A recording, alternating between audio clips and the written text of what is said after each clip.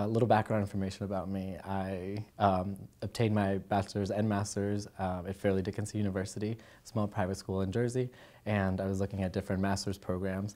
And actually through vice presidents and other people, alumni of the Student Affairs program of IUP, they suggested this was a great program in terms of practical experience and theory.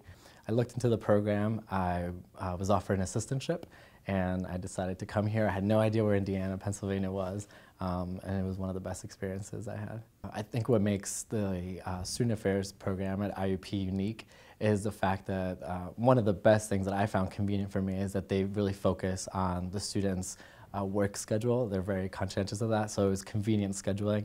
Our classes are compacted into 2 days, and they start out as early as 8:30 in the morning and as late as 1:30 in the afternoon. So they really want you to focus on your academics when you're on campus and then on your assistantship when you're off campus. And it gives you an opportunity to not get worn out or burned out, as a lot of graduate programs do when they offer evening classes. So the SAHI program at IUP really focuses on maintaining that balance.